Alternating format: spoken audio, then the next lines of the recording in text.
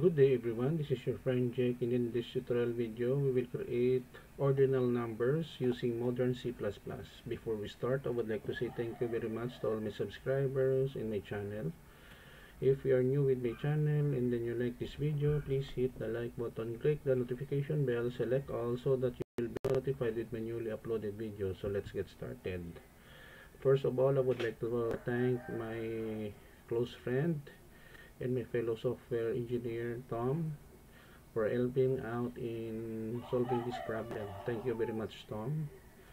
So here we have here several comments here, and then I have two websites, jkrpomperada.blogspot.com, and then the second one is jkrpomperada.com, where you can download free source code.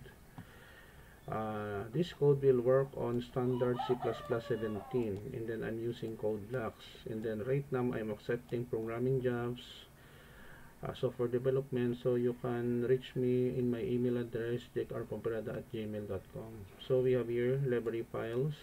We have two IO stream and string underscore view for get suffix. So we have here a function std string underscore view get suffix int number. So using switch statement number case 10 to 13, starting that it will run 10 default switch, L switch number divisible by 10, case 1 2 and 3 st and d are d and th. So we have here the declaration in num underscore years. And then we have here the title, ordinal numbers in modern C++, new line, and then we accept how many years here, num underscore years, new line for I, 1, I less than to number of years based on the value that is being provided by our user, I++, and then backslash ti get underscore suffix I year, and then end of program, and then we close our program here. Don't worry guys, because I will put a link in the description below where you can download the complete source code. Let us run the program. How many years? Let's say we have 12 years. So first, second, third, fourth, fifth, sixth, seventh, eighth, ninth, 10, 11, 12. Okay, correct. And the program, let us run again for the second time around. Let's say we have 43.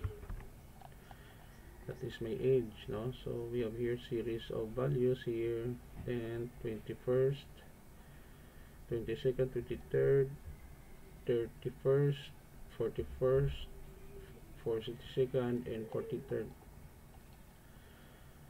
Okay, so this is the end of our tutorial video. I hope that you have learned on how to create ordinal numbers in modern C++.